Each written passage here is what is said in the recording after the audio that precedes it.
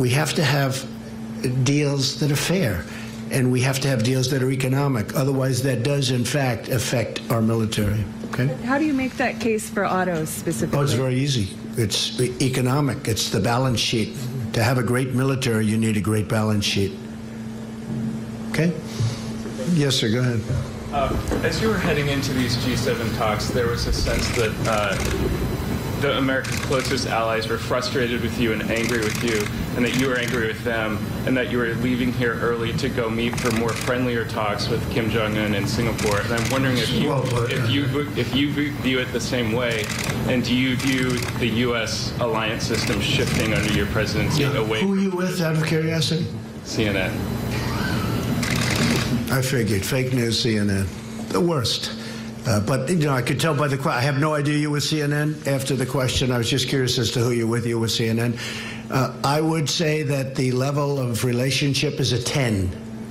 We have a great relationship. Angela and Emmanuel and Justin, I would say the relationship is a 10. And I don't blame them. I blame, as I said, I blame our past leaders for allowing this to happen. There was no reason this should happen. There's no reason that we should have big trade deficits with virtually every country in the world. I'm going long beyond the G7. There's no reason for this. It's the fault of the people that preceded me. And I'm not just saying President Obama. I'm going back a long way. You can go back 50 years, frankly. It just got worse and worse and worse. You know, we used to be a nation that was unbelievably cash flow oriented, had no debt of any consequence, and they'd build the highway system. We built the interstate system virtually out of cash flow.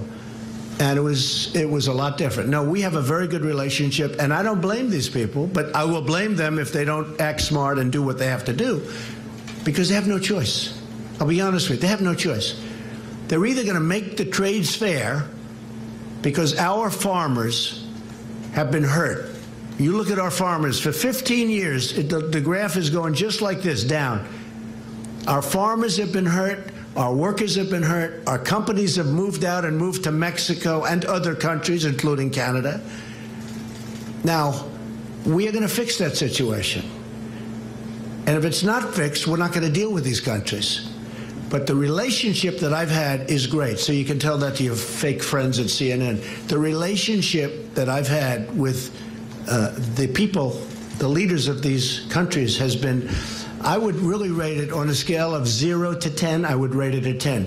That doesn't mean I agree with what they're doing, and they know very well that I don't. So we're negotiating very hard tariffs and barriers. As an example, the European Union is brutal to the United States. They don't take, and they understand that, they know it. When I'm telling them, they're smiling at me. You know, it's like the gig is up. It's like the gig is up. They're not trying to, there's nothing they can say. They can't believe they got away with it. Canada can't believe it got away with it. Mexico.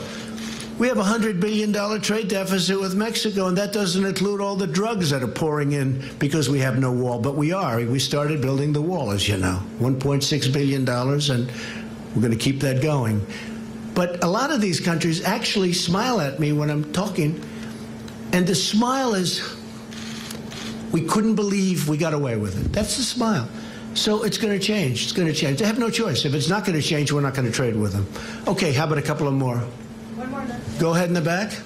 Thanks, Mr. President. Eliana Johnson with Politico. Yes, hi. Going into these talks with Kim Jong-un, do you have a clear objective of what you want to get out of them? I have a clear objective, but I have to say, Eliana, that it's going to be something that will always be spur of the moment. You don't know. You know, this has not been done before at this level. This is a leader who really is an unknown personality. People don't know much about him. I think that he's going to surprise on the upside, very much on the upside. We'll see.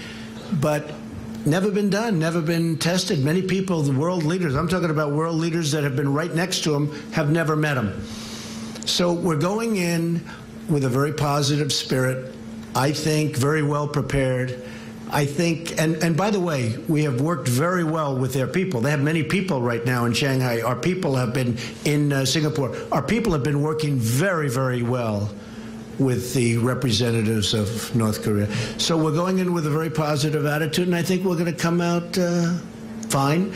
But I've said it many times. Who knows? Who knows? May not work out. It's a good chance it won't work out.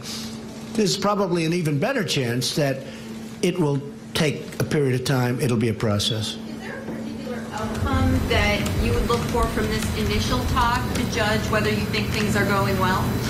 Well, I think the minimum would be relationship. You'd start at least a dialogue. Because, you know, as a deal person, I've done very well with deals.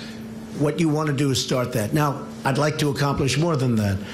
But at a minimum, I do believe at least we'll have met each other. We will have seen each other. Hopefully, we will have liked each other, and we'll start that process. So I would say that would be the minimal. And the maximum, I think you know the answer to that. But I think that will take a little bit of time. Okay? Yeah.